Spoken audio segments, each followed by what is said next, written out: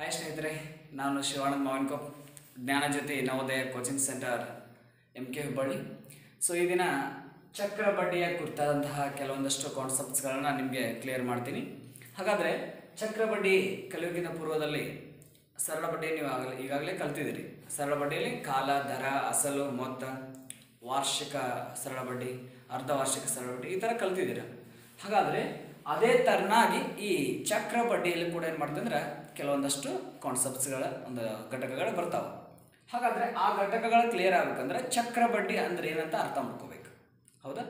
ಈ ಒಂದು ಕಾನ್ಸೆಪ್ಟ್ ನಾ ಹೇಳೋಕ್ಕಿಂತ ಪೂರ್ವದಲ್ಲಿ ಏನು ಮಾಡ್ಬೇಕು, ನೀವು ಚಕ್ರ ಬಡ್ಡಿ ಅಂದರೆ ಏನರ್ಥ ಅದರ ಅರ್ಥ ತಿಳ್ಕೊಬೇಕು. ಹಾಗಾದ್ರೆ ಚಕ್ರ ಬಡ್ಡಿ ಅಂದರೆ ಏನಪ್ಪ ಅಂತಂದರೆ, ನಿಮ್ಮ ಆಡುಭಾಷೆಗಳು ಹೇಳ್ತಾರೆ ಏನಪ್ಪ ಅಂದರೆ, ಈ ನಾಣಿ ಇಷ್ಟನಾಗ ದುಡ್ಡು ತಂದು ಕೊಡಬೇಕು, ಒಂದು ವೇಳೆ ಕೊಡಲಿಲ್ಲ ಅಂದರೆ ನಿಂಗೆ ಬಡ್ಡಿಗೆ ಚಕ್ರ ಬಡ್ಡಿ ಹಚ್ಚಿ ಉಸುಲು ಮಾಡ್ತಾನೋ ಅಂತ ಹೇಳ್ತಿರ್ತಾರೆ. ಅಥವಾ ನಿಮ್ಮ ಊರಲ್ಲಿ ಯಾರೋ ಗೌಡ್ರು ಅಥವಾ ಸಾವುಕಾರ ಏನು ಮಾಡ್ತಿರ್ತಾರೆ, ಹೋಗ್ಬಾ ಅಂತಾಗ ಬಡ್ಡಿ ಅಷ್ಟೇ ಅಲ್ಲ ಚಕ್ರ ಬಡ್ಡಿ ಉಸುಲು ಮಾಡ್ಕೊಂಬ ಅವನ ಕಡೆ ಅಂತ ಹೇಳ್ತಿರ್ತಾರೆ. ಅಂದ್ರೆ ಇಲ್ಲಿ ಬಡ್ಡಿಗೆ ಬಡ್ಡಿ ಹಚ್ಚೋದು. ಈಗ ಒಂದು 10,000 ರೂಪಾಯಿಗೆ ಒಂದು 100 ರೂಪಾಯಿ ಬಡ್ಡಿ ಆಗೈತೆ ಅಂತ ತಿಳ್ಕೊರಿ. ಆ 100 ರೂಪಾಯಿನ 10,000 ರೂಪಾಯಿಗೆ ಸೇರಿಸಿದಾಗ 10,000 ಒಂದು 100 ಆಯಿತು. ಹೌದಾ? ಹಾಗಾದರೆ 10,000 ಒಂದು 100 ರೂಪಾಯಿಗಿನ ಬಡ್ಡಿ ಹಚ್ಚೋದು. ಮೊದಲು ಏನಿತ್ತಂದರೆ ಸರಳ ಬಡ್ಡಿಯಲ್ಲಿ 10,000ಗೆ ಅಸಲು, ದರ, ಕಾಲು ಡಿವೈಡೆಡ್ ಬೈ 100 ಮಾಡಿದಾಗ ನಮ್ಗೆ ಸರಳ ಬಡ್ಡಿ ಬರ್ತಾ ಇತ್ತು. ಆ ಸರಳ ಬಡ್ಡಿ ಏನು ಮಾಡ್ತಾ ಇದ್ದೀವಿ ಅಂದ್ರೆ ನಾವು ಕೊಡ್ತಾ ಇದ್ವಿ. ಇಲ್ಲಿ ಆ ಸರಳ ಬಡ್ಡಿನೂ ಏನು ಅಸಲಿಗೆ ಸೇರಿಸಿ ಒಟ್ಟು ಸರಳ ಮೊತ್ತವನ್ನು ಇಲ್ಲಿ ನಾವು ಲೆಕ್ಕ ಮಾಡಬೇಕಾಗ್ತದೆ. ಅಂದಾಗ ಏನು ಬರ್ತೈತಿ, ನಮಗೆ ಈ ಚಕ್ರ ಬಡ್ಡಿ ಬರ್ತದೆ. ಇನ್ನೊಂದು ಕ್ಲಿಯರ್ ಆಗ್ಬೇಕಂತ ನಿಮಗೆ, ನಾನು ನಿಮಗೆ ಇವತ್ತೇನು ಮಾಡ್ತೀನಿ, ನಂಗೆ ಅರ್ಜೆಂಟ್ ಒಂದು ಯಾವುದೋ ಒಂದು ಕೆಲಸ ಕಾರ್ಯಕ್ಕಾಗಿ ನಾನು ನಿಮ್ಮ ಕಡೆ 10,000 ರೂಪಾಯಿ ಇಸ್ಕೋತೀನಿ.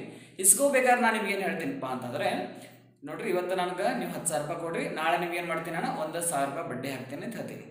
ನೀವು ನನಗೆ ಕೊಡ್ತೀರಿ.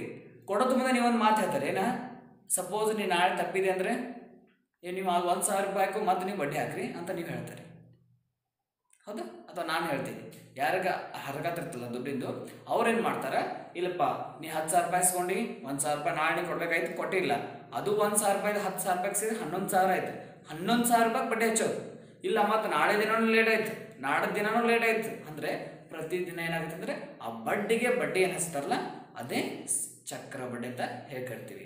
ಇನ್ನು ಇದು ದಿನದ ವಾಯ್ಸ್ ಆಯ್ತು. ಇನ್ನು ಕೆಲವು ಸರ್ತಿ ಇಯರ್ ವಾಯ್ಸ್ ಇರ್ತೈತಿ. ಈಗ ಬ್ಯಾಂಕ್ಗಳಲ್ಲಿ ಏನು ಮಾಡ್ತಾರೆ ಅಂದರೆ, ಈ ಒಂದು ವಾಹನಗಳ ಸಾಲ ತೊಗೊಂಡಿರ್ತಾರೆ.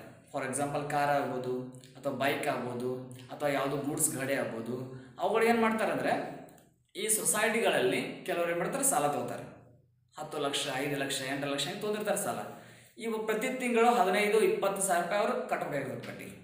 ಹೌದಾ? ಒಂದು ವೇಳೆ ಕಟ್ಟಲಿಲ್ಲಪ್ಪ, ಈ ತಿಂಗಳು ನಾವು 5ನೇ ತಾರೀಕು 10,000 ರೂಪಾಯಿ ಕಟ್ಟಬೇಕಾಗಿತ್ತು, ನಾನು ಕಟ್ಟಲಿಲ್ಲ ಅಂದರೆ ಆ ಅಸಲಿಗೆ ಏನು ಬಡ್ಡಿ ಇರೋದು ನಾವು ತುಂಬಬೇಕಂತ ಇನ್ಸ್ಟಾಲ್ಮೆಂಟ, ಆ ಇನ್ಸ್ಟಾಲ್ಮೆಂಟಿಗೆ ಮತ್ತೆ ಎಕ್ಸ್ಟ್ರಾ ಬಡ್ಡಿ ಹಚ್ತಾರೆ ಅವರು. ಅದಕ್ಕೆ ನಾವು ಚಕ್ರ ಬಡ್ಡಿ ಅಂತೇಳಿ ಕರಿತೀವಿ. ಹಾಗಾದ್ರೆ ಇಲ್ಲಿ ಚಕ್ರ ಬಡ್ಡಿ ಇದರಲ್ಲಿ ಕೆಲವೊಂದಷ್ಟು ಕಾನ್ಸೆಪ್ಟ್ಸ್ ಏನು ಬರ್ತಾವೆ ಅಂದರೆ, ಒಂದು 5 ವಿಧಗಳು ಮಾಡ್ಕೋತಿರ್ತಾರೆ. ನಾವು ಚಕ್ರ ಬಡ್ಡಿ ಕಲಿಬೇಕಾದ್ರೆ 5 ವಿಧಗಳು ತಿಳ್ಕೊಬೇಕು. ಸರಳ ಬಡ್ಡಿಯಲ್ಲಿ ಭಾಳ ಈಸಿ ಇತ್ತು, ಕಾಲ, ದರ, ಅಸಲು ಅಷ್ಟೇ ಇತ್ತು. ಆದ್ರೆ ಇಲ್ಲಿ ಏನಾಗ್ತತಿ, ಬೇರೆ ಬೇರೆ ಥರನಾಗಿ ಬರ್ತತಿ. ಒಂದು ಸ್ವಲ್ಪ ಈ ಸೂತ್ರಗಳನ್ನ ಹೇಳ್ತೀನಿ, ಬರ್ಕೊಂಡು ಬಿಡ್ರಿ. ಇದಕ್ಕೆ ಸಂಬಂಧಪಟ್ಟಂತಹ ಲೆಕ್ಕಗಳನ್ನ ಮುಂದಿನ ಅವಧಿಗಳು ನೋಡೋಣ. ಇಲ್ಲಿ ನೋಡ್ರಿ, ಚಕ್ರ ಬಡ್ಡಿಯನ್ನ ವರ್ಷಕ್ಕೆ ಲೆಕ್ಕ ಹಾಕ್ಬೇಕಂತಂದ್ರೆ, ಚಕ್ರ ಬಡ್ಡಿನ ವರ್ಷಕ್ಕೆ, ಇದರಲ್ಲಿ ಬೇರೆ ಬೇರೆ ಥರನಾಗಿದಾವ. ಇಲ್ಲಿ ಇಯರ್ ವೈಸ್ ನಾವು ಲೆಕ್ಕ ಹಾಕ್ಬೇಕಂತಂದ್ರೆ ಅದಕ್ಕೊಂದು ಫಾರ್ಮುಲಾ ಐತಿ. ಏನಪ್ಪ ಅಂದ್ರೆ, ಇಲ್ಲಿ ನೋಡ್ರಿ ಸೂತ್ರ ಏನೈತಿ, A is equal to P into the bracket 1 plus R upon 100 bracket complete of T ಅಥವಾ into T ಅಂತ ಹೇಳ್ತೀವಿ. ಹಾಗಾದ್ರೆ ಇಲ್ಲಿ ನೋಡ್ಕೋಬೇಕು ನೀವು, A ಅಂದ್ರೆ ಏನು? A ಅಂತಂದ್ರೆ ಇಲ್ಲಿ ಮೊತ್ತ ಅಂತ ಹೇಳ್ಕೊಳ್ತೀವಿ. ಮೊತ್ತ ಅಂದಾಗೇನು? ಇಲ್ಲಿ ಬಂದಂತಹ ಸರಳ ಬಡ್ಡಿಯನ್ನ ಅಸಲಿಗೆ ಸೇರಿಸಿದಾಗ ಮೊತ್ತ ಬಂದಿರುತ್ತೆ, ಅದ ಎ ಅಂತ ಹೇಳಿ ಕರಿತೀವಿ. ಕ್ಲಿಯರ್? ಇನ್ನು ಪಿ ಅಂತಂದಾಗ ಇದು ಅಸಲ್, ಇದು ಕೂಡ ನಿಮ್ಗೆ ಕ್ಲಿಯರ್ ಆಗೈತಿ. ನೆಕ್ಸ್ಟ್ ಇಲ್ಲಿ bracket complete, into the bracket complete ಅಂದ್ರೆ ಇಲ್ಲಿ ಯಾವುದು ಚಿಹ್ನೆ ಇಲ್ಲ ಇಂಟು ಕೊಟ್ಟಿರ್ತೀವಿ. Next 1 plus R divided by 100. ಇಲ್ಲಿ R ಅಂದ್ರೆ ರೇಟ್, ನೀವು ಅದು ತಗೊಂಡಿದ್ರಿ ಅಲ್ಲ, ದರ, rate. Next upon 100 into T. ಇಲ್ಲಿ ಟಿ ಅಂತ ಏನು ತಿಳ್ಕೊತಾರೆ ನೀವು, ಕಾಲ. ಅಥವಾ ಸಮಯ ಅಂತ ತಿಳ್ಕೊತೀವಿ. ಹೌದಾ, ಸಮಯ ಕಾಲ ಅಂತ ತಿಳ್ಕೊತೀವಿ. ಇವು ಕಾನ್ಸೆಪ್ಟ್ಸ್ ನಿಮಗೆ ಇಲ್ಲಿ ಸರಳ ಬಡ್ಡಿಯೊಳಗೆ ಆಲ್ರೆಡಿ ಕಲಿಸೈತೆ. ಅವುಗಳನ್ನು ಇಲ್ಲಿ ಚಕ್ರ ಬಡ್ಡಿಯಲ್ಲಿ ನೋಡ್ಬೇಕು. ಸೂತ್ರ ಏನು? ಚಕ್ರ ಬಡ್ಡಿನ ವಾರ್ಷಿಕವಾಗಿ ಲೆಕ್ಕ ಹಾಕುವಂತಹ ಸಂದರ್ಭದಲ್ಲಿ ಏನ್ ಮಾಡಬೇಕು? ಇಲ್ಲಿ a = p into the bracket 1 plus r upon 100 bracket complete of t. ಹಾಗಾದ್ರೆ ಈ ಒಂದು ಸೂತ್ರವನ್ನು ಬಳಸಿ ನಾವೇನ್ ಮಾಡ್ಬೋದು? ಇಲ್ಲಿ ವಾರ್ಷಿಕ ಚಕ್ರ ಬಡ್ಡಿಯನ್ನು ಅಳತೆ ಮಾಡಬಹುದು. ಅರ್ಥ ಆಗತ್ತಿ? ಇಲ್ಲಿ ತಿಳ್ಕೊರಿ ಸರ್, a = ಫಿ ಯಾಕೆ ಕೊಟ್ಟರು? ಇಲ್ಲಿ ಚಕ್ರ ಬಡ್ಡಿ ಕನ್ನಡದ ಹಿಡಿಯುವಂತ ಸಂದರ್ಭದಲ್ಲಿ ಎರಡರಲ್ಲಿ ಒಂದು ಕೊಟ್ಟಿರ್ತಾನ. ಒಂದು ಏರ ಕೊಟ್ಟಿರ್ತಾನ, ಇಲ್ಲೊಂದು ತೀರ ಕೊಟ್ಟಿರ್ತಾನೆ. ಎರಡರಲ್ಲಿ ಒಂದ ಕೊಟ್ಟಿರ್ತಾನ ಅವನ. ಅದಕ್ಕಾಗಿ ಎ ಕೊಟ್ಟರು ಓಕೆ, ಬಿ ಕೊಟ್ಟರು ಓಕೆ, ಸ್ಟಾರ್ಟಿಂಗ್ ಬರ್ಕೊಂಡ್ಬಿಡೋದು. ಸ್ಟಾರ್ಟಿಂಗ್ ಎ ಕೊಡ್ಲಿಲ್ಲ, ಬಿ ಕೊಡ್ಲಿ, ಸ್ಟಾರ್ಟಿಂಗ್ ಬರ್ಕೊಂಡು ಬ್ರಾಕೆಟ್ ಹಾಕೊಂಡು ಅಲ್ಲೇನ್ ಮಾಡ್ಕೊತಿ? 1 plus r of 100 bracket complete t. ಇದು ವಾರ್ಷಿಕವಾಗಿ ಚಕ್ರ ಬಡ್ಡಿಯನ್ನ ಲೆಕ್ಕ ಹಾಕುವಂತಹ ಸೂತ್ರ. ಓಕೆ, ನೆಕ್ಸ್ಟ್ ಇನ್ನ ಅರ್ಧ ವರ್ಷಕ್ಕೆ ಅಂದ್ರೆ half year. How to find half year compound interest? So here one way is there, that is the a = p into the bracket 1 plus r by 2 upon 100 bracket complete 2t ಕರಿತೀವಿ. ನೋಡ್ರಂಗೈತಿಲ್ಲ, ಅರ್ಧ ವರ್ಷಕ್ಕೆ half year. ಅರ್ಧ ವರ್ಷಕ್ಕೆ ಹೆಂಗೆ ಕಂಡುಹಿಡಿದಪ್ಪ? a = p, ಎರಡರಲ್ಲಿ ಒಂದು ಕೊಟ್ಟ ಅವನಿ. ಇಲ್ಲೇನು ಮಾಡ್ತಾನ? 1 plus r upon 2. r upon 2 ಅಂತಂದ್ರೆ ಇಲ್ಲಿ 2 ಅನ್ನೋದು ಏನು ಸೂಚಿಸ್ತದೆ? ಅರ್ಧ ವರ್ಷನ ಸೂಚಿಸ್ತತಿ. ಇಲ್ಲಿ r ಅನ್ನೋದು ದರ ಅಪಾನ್ 100. ಇಲ್ಲಿ 2t, ಅಲ್ಲಿ ಒಂದು ಸಿಂಗಲ್ ಟಿ ಐತಿ, ಟಿ ಅಂದ್ರೆ ಟೈಮ್, ಇಲ್ಲಿ 2t. ಹಾಗಾದ್ರೆ ಇಲ್ಲಿ 2 ಸಾರಿ ಆ ಒಂದು ಸಮಯವನ್ನ ಕಂಡುಹಿಡ್ಕೋಬೇಕಾಗತಿ, ಅಥವಾ ಈ ಒಂದು ಲೆಕ್ಕವನ್ನ ಇಲ್ಲಿ ಸ್ಕ್ವೇರ್ ರೂಪದೊಳಗೆ ಏನು ಮಾಡಬೇಕು? ಕಂಡುಹಿಡ್ಕೋಬೇಕಾಗತಿ. ಅದನ್ನ ಹೆಂಗೆ ಕಂಡುಹಿಡ್ಬೇಕಂದ್ರೆ ತೋರಿಸ್ತೀನಿ ನಿಮ್ಗೆ. ಅದು ಸ್ಕ್ವೇರ್ ಇದ್ರೊಳಗೆ ಬರ್ತತಿ. ಫಾರ್ ಎಕ್ಸಾಂಪಲ್ ಇಲ್ಲಿ 1/2 1/100 ಐತಂದ್ರೆ 1/100 into 1/100 ಹಿಂಗೆ ಲೆಕ್ಕ ಹಾಕ್ಬೇಕು. ಅಲ್ಲೇ ಅದನ್ನೇನು ಮಾಡ್ತೀವಿ? ಸ್ಕ್ವೇರ್ ಆಗಿ ಲೆಕ್ಕ ಹಾಕ್ತೀವಿ ನಾವು. ಓಕೆ, ನೆಕ್ಸ್ಟ್ ಇಲ್ಲಿ ತ್ರೈಮಾಸಿಕ. ತ್ರೈಮಾಸಿಕ ಅಂದ್ರೆ ಎಷ್ಟು? 3 ತಿಂಗಳು. ಹೌದಾ, ತ್ರೈಮಾಸಿಕ ಅಥವಾ ತ್ರಿಮಾಸಿಕ ಅಂತ ಕರಿತೀವಿ. ತ್ರೈಮಾಸಿಕ 3 ತಿಂಗಳು. ಹಾಗಾದ್ರೆ ಇಲ್ಲಿ ನೋಡಿ ಹೇಗೈತಿ, ಇದಕ್ಕೊಂದು ಫಾರ್ಮುಲಾ ಐತಿ. ತ್ರೈಮಾಸಿಕ a = p into the bracket 1 plus r by 4. ನೋಡ್ರಿ, ಇಲ್ಲಿ r by 2 ಆಯ್ತು, ಇಲ್ಲಿ r by 1 ಅಂದ್ರೆ ಐತ್ರಿ. r ಒಂದೇ ಐತಂದ್ರೆ r by 1 ಇದ್ದಂಗೆ ಅದು, ಅಥವಾ ಅಷ್ಟೇ ಕೊಟ್ಟರು ಸಿಂಗಲ್ r ಕೊಟ್ಟರು ಓಕೆ, r by 1 ಕೊಟ್ಟರು ಓಕೆ. ಇಲ್ಲಿ r by 2, r by 4, ಇಲ್ಲಿ ತ್ರೈಮಾಸಿಕ ಬಂತು. ಇಲ್ಲಿ ಅರ್ಧ ವಾರ್ಷಿಕ by 2 ಇತ್ತು. ಇಲ್ಲಿ ಆ ತ್ರೈಮಾಸಿಕ ಅಂದ್ರೆ 12 ತಿಂಗಳು ಒಂದು ವರ್ಷಕ್ಕೆ ಬಂತು.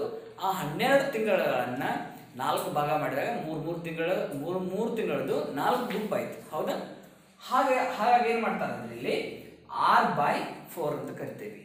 Upon 100 4 of t. ಅರ್ಥ ಆಗುತ್ತಾ? ಇಲ್ಲಿ ಇದೇ 4 into t ಅಂತ ಕರಿತೀವಿ.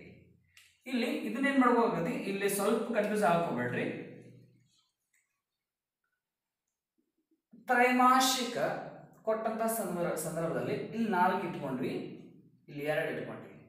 ಇದು ಸ್ವಲ್ಪ ನಿಮ್ಗೆ ಕ್ಲಿಷ್ಟ ಅನ್ಸ್ಬೋದು ಅಥವಾ ಕನ್ಫ್ಯೂಸ್ ಆಗುತ್ತೆ. ಇದು ಅರ್ಧ ವರ್ಷಕ್ಕೆ, ಒಂದು ವರ್ಷಕ್ಕೆ 2 ಭಾಗ ಮಾಡಿ ಅಂತ ಇಲ್ಲಿ ತಿಳ್ಕೊರಿ. ಇಲ್ಲಿ ಒಂದು ವರ್ಷ 4 ಭಾಗ ಮಾಡಿ ಅಂತ ಇಲ್ಲಿ ತಿಳ್ಕೊರಿ. ಅದನ್ನ ಇಲ್ಲಿ ಏನು ಮಾಡ್ಯಾರ? 4t ಅಂತ ಕೊಟ್ಟ.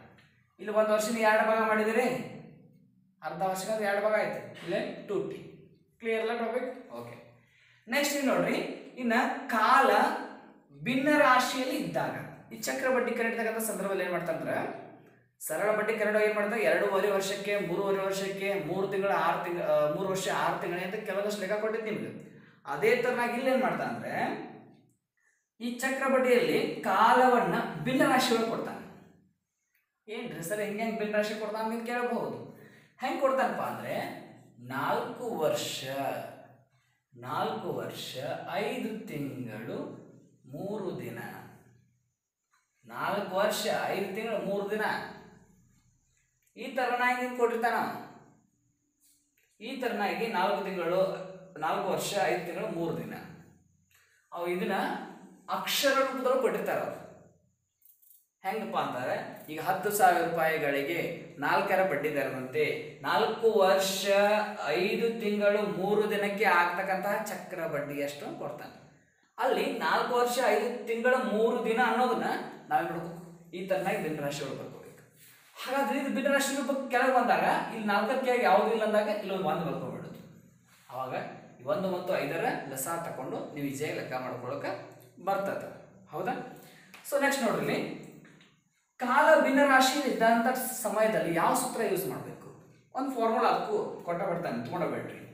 A = P into the bracket 1 plus R upon 100 in bracket complete 4 into 1 plus 3/pi. ಇದೊಂದು ಫಾರ್ಮುಲಾ ನೀವು ಯೂಸ್ ಮಾಡ್ಕೊಳ್ಳಿ. ಇದೊಂದು ನೀವು ಫಾರ್ಮುಲಾ ಯೂಸ್ ಮಾಡ್ಕೊಂಡ್ರಿ ಅಂದ್ರೆ ನಿಮ್ಗೇನಾಗ್ತದೆ, ಭಿನ್ನರಾಶಿಯಲ್ಲಿ ಯಾವುದೇ ಲೆಕ್ಕ ಕೊಟ್ಟರು ನಿಮ್ಗೆ ಕ್ಲಿಯರ್ ಆಗ್ತದೆ. ಇಲ್ಲಿ ಏನಾಗ್ತದೆ ಅಂದ್ರೆ ಈ ಫಾರ್ಮುಲಾ ಇಲ್ಲಿ ಮಟ್ಟ ಸೇಮ್ ಇರ್ತದೆ. ಇದ್ರ ಒಳಗಡೆ 1 ಪ್ಲಸ್ ಬರ್ಕೊಡೋದು. ಇಲ್ಲಿ 3/5 ಐತಿ. 3/5 ಇದ್ದಂಥ ಟೈಮ್ ಒಳಗೆ ಇಲ್ಲಿ 3/5 ಹೌದು, ಇಲ್ಲಿ 3/5 ಕೊಟ್ಟಿದ್ದೀನಿ. ಒಂದ್ರೆ ಇಲ್ಲಿ ಬದಲಾವಣೆ ಇತ್ತಂದ್ರೆ ಆ ಬದಲಾವಣೆಯಲ್ಲಿ ತುಂಬ್ಕೊಂಡ್ಬಿಡೋದು ನೀವು. ಸಪೋಸ್ ಇಲ್ಲಿ 2/3 ಇತ್ತು ಅಥವಾ 1/2 ಇತ್ತು, ಅದನ್ನ ಇಲ್ಲಿ ಬರ್ಕೊಂಡ್ಬಿಡೋದು. ಇಲ್ಲಿ ಬರ್ಕೊಂಡ್ಬಿಟ್ಟು ನಿಮ್ಗೆ ಅದು ಕಾನ್ಸೆಪ್ಟ್ ಏನಾಗತ್ತೆ, ಈಸಿಯಾಗಿ ಈ ಭಿನ್ನರಾಶಿ ಒಳಗೆ ಏನಾದ್ರು ಲೆಕ್ಕ ಕೊಟ್ಟರೆ ಅದು ಕ್ಲಿಯರ್ ಆಗತ್ತೆ. ಅರ್ಥ ಆಯ್ತು? ಇನ್ನು ಲಾಸ್ಟ್ ಆ್ಯಂಡ್ ಬೆಸ್ಟ್ ಯಾವುದಪ್ಪ ಅಂದರೆ ಬಡ್ಡಿ ದರ ಬದಲಾದಾಗ ಅದಕ್ಕೊಂದು ಸೂತ್ರ ಐತಿ. ಇದು ಭಾಳ ಇಂಪಾರ್ಟೆಂಟ್. ಯಾಕಂದ್ರೆ ನಮ್ಮ ಈ ಬ್ಯಾಂಕ್ದವ್ರು ಏನು ಮಾಡ್ತಾರಪ್ಪ ಅಂತಂದರೆ, ಈ ಸೊಸೈಟಿದವರು ಬ್ಯಾಂಕ್ದವರು ಪದೇ ಬಡ್ಡಿ ದರವನ್ನು ಚೇಂಜ್ ಮಾಡ್ತಾರೆ. ಈಗ 1 ಲಕ್ಷ ರೂಪಾಯಿ ಸಾಲ ಕೊಡ್ತಾರೆ ಅಂತ ಹೇಳ್ಬೋದು. ಸಾರಿ,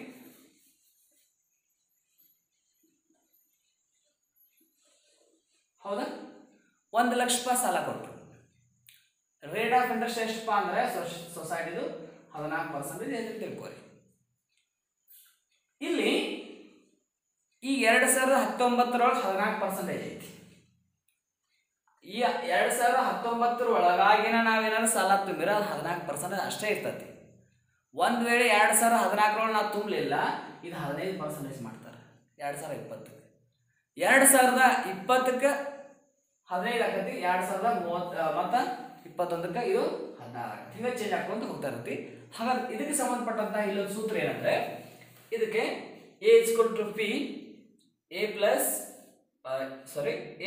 P into the bracket 1 plus R upon 100 bracket complete 1 plus R upon 100 bracket complete. Same ಹಿಂಗೆ ನೀವು 1 ವರ್ಷಕ್ಕೆ ಕೊಟ್ಟರು, 2 ವರ್ಷಕ್ಕೆ ಕೊಟ್ಟರು, 3 ವರ್ಷಕ್ಕೆ ಕೊಟ್ಟರು, ಎಷ್ಟು ವರ್ಷಕ್ಕೆ ಕೊಡ್ತಾರೆ ಗೊತ್ತಿಲ್ಲ, ಎಷ್ಟು ಬೇಕಾದಷ್ಟು ವರ್ಷ ಕೊಡ್ಲವ್ರ. ಹೌದಿಲ್ಲ? ಎಷ್ಟು ಬೇಕಾದಷ್ಟು ವರ್ಷ ಕೊಡ್ಲವ್ರ. ಐಶ್ವರ್ಯ, ರೈಟ್ ರಾಂಗ್? ಅವ್ರು 1 ವರ್ಷ ಕೊಡಲಿ, 2 ವರ್ಷ ಕೊಡಲಿ, 3 ವರ್ಷ ಕೊಡಲಿ, 4 ವರ್ಷ ಕೊಡಲಿ, ಯೂಸ್ ಆ್ಯಂಡ್ ಇಲ್ಲಿ ಎಷ್ಟು ಬೇಕಾದಷ್ಟು ವರ್ಷ ಕೊಡ್ಲವ್ರ. ಅಷ್ಟು ನೀವೇನು ಮಾಡೋದಿಲ್ಲಿ 1 plus R upon 100 ಅಂತ ಮುಂದೆ ಬರ್ಕೊಂತ ಹೋಗ್ಬಿಡೋದು. ಇಲ್ಲಿ ನಾ 3 ಇಯರ್ ಕೊಟ್ಟಿನಿ. ಇದಕ್ಕೇನು ಮಾಡ್ತಾನ ಅಂದರೆ R1 R2 R3 R4 ಹಿಂಗೆ ಬರ್ಕೊಂತ ಹೋಗ್ಬೇಕು. ಅಂದ್ರೆ ಇದು R1, ಇದು R2, ಇದು R3. ಕ್ಲಿಯರಾ? ದರದಲ್ಲಿಯೇ ಬದಲಾವಣೆ ಆಗಿರ್ತದೆ. ದರದಲ್ಲಿ ಬದಲಾವಣೆ ಆಗಿರ್ತತಿ. ಈಗ 2019ಕ್ಕೆ 14%, ಓಕೆ, ಮತ್ತು 20ಕ್ಕೆ 15%, 21ಕ್ಕೆ 16%, 22ಕ್ಕೆ 17%. ಯಾಕಂತಂದ್ರೆ ನಾವು ಬಡ್ಡಿ ತುಂಬಂಗಿಲ್ಲ, ಆರಾಮ್ ಸಾಲ ತಗೋತೀವಿ, ಚೈನ್ ಮಾಡ್ಕೊ ಅಡ್ಡಾಡ್ಬಿಡ್ತೀವಿ. ಸಾಲ ಅಲ್ಲೇ ಇರ್ತತಿ. ಆ ಸಾಲಕ್ಕೆ ಆಗತಿ ಬಡ್ಡಿ ಬೆಳಿತೈತಿ. ಆ ಬಡ್ಡಿ ಮತ್ತೆ ಅಸಲಿಗೆ ಸೇರಿಸ್ಕೊಂಡವ್ರು ಅವ್ರೇನು ಮಾಡ್ತಾರೆ, ಮತ್ತೆ ಅದಕ್ಕೆ ಬಡ್ಡಿ ಹಚ್ತಾರೆ. ಅದ ಚಕ್ರ ಬಡ್ಡಿ. ಪ್ರತಿ ವರ್ಷ ದರ ಏರ್ಕೋತ ಹಿಂಗೆ ಹೋಗ್ಬಿಡ್ತೈತಿ. ಅರ್ಥ ಆಯ್ತು? ಇದನ್ನ ಹೆಂಗೆ ಲೆಕ್ಕ ಮಾಡೋಂತ ಅದನ್ನು ಈಸಿ ಮೆಥಡ್ ನೀವು ತಿಳಿಸ್ಕೊಡ್ತೀನಿ. ಸೊ ಹಂಗಾರೆ ಈ ಕಾನ್ಸೆಪ್ಟ್ ಏನು ಸಂಬಂಧಪಟ್ಟಾಗ ಒಂದು ಲೆಕ್ಕ ಕೊಡ್ತೇನೆ. ಈಗ ಮಾಡಲಿಕ್ಕೆ ಪ್ರಯತ್ನ ಮಾಡಿ. ಒಂದು ವೇಳೆ ನಿಮ್ಗೆ ಗೊತ್ತಾಗಲಿಲ್ಲ, ನಾನು ಏನು ಮಾಡ್ತೀನಿ, ಪೂರ್ಣವಾಗಿ ಅದನ್ನು ಯಾವ ಥರನಾಗಿ ಈ ಸೂತ್ರಗಳನ್ನು ಉಪಯೋಗ ಮಾಡೋದನ್ನ ಬಿಡಿಸ್ಬೇಕು ಅನ್ನೋಂಥ ಒಂದಷ್ಟು ಲಾಜಿಕ್ಸ್ ಅದಾವ. ಆ ಲಾಜಿಕ್ಸ್ ಹೇಳ್ಕೊಡ್ತೀನಿ. ಓಕೆ, ಈಗೇನು ಮಾಡಿರಿ, ಒಂದು ಲೆಕ್ಕ ಕೊಡ್ತೀನಿ ನಿಮಗೆ, ಮಾಡಕ್ಕೆ ಪ್ರಯತ್ನ ಮಾಡಿ. 3,000 ರೂಪಾಯಿಯನ್ನು ವಾರ್ಷಿಕವಾಗಿ ಶೇಕಡ 5 ದರದಂತೆ, 3,000 ರೂಪಾಯಿನ ವಾರ್ಷಿಕವಾಗಿ ಶೇಕಡ 5 ದರದಂತೆ. ನೀವು 3,000 ರೂಪಾಯಿ ಇಸ್ಕೊಳ್ತಾರೆ, ಹೌದಾ? ನಿಮ್ಮ ಕಡೆ ಅಥವಾ ನನ್ನ ಕಡೆ 3,000 ರೂಪಾಯಿ ಇಸ್ಕೊಳ್ತಾರೆ. 3,000 ರೂಪಾಯಿನ ವಾರ್ಷಿಕ ಶೇಕಡ 5 ದರದಂತೆ, ಶೇಕಡ 5 ದರದಂತೆ 2 ವರ್ಷಕ್ಕೆ, ನೋಡ್ರಿ ಇಲ್ಲಿ ಕೊಟ್ಟ, ಇಲ್ಲಿ ಐತಿ ವರ್ಷಕ್ಕೆ ಲೆಕ್ಕ ಹಾಕಿದಾಗ, ಇಲ್ಲಿ 2 ವರ್ಷಕ್ಕೆ ಅಂತ ನಾ ಕೊಟ್ಟಿ. ವರ್ಷಕ್ಕೆ ಅಂದ್ರೆ 2 ವರ್ಷ ಅಂದ್ರೆ 10 ವರ್ಷ ಅಂದ್ರೆ 8 ವರ್ಷ ಅಂದ್ರೆ ಎಲ್ಲ ಸೇಮ್ ಟು ಸೇಮ್. ಅರ್ಥ ಆಯ್ತು? 1 ವರ್ಷ ಕೊಡ್ಲಿ, 2 ವರ್ಷ ಕೊಡ್ಲಿ, 10 ವರ್ಷ ಕೊಡ್ಲಿ, ವಾರ್ಷಿಕವಾಗಿ ಅಂದಾಗ ಇದ ಫಾರ್ಮುಲಾ ಯೂಸ್ ಮಾಡಿ. ಈ ಫಾರ್ಮುಲಾ ಯೂಸ್ ಮಾಡ್ರಿ, ಈ ಲೆಕ್ಕ ಬಿಡಿಸ್ರಿ.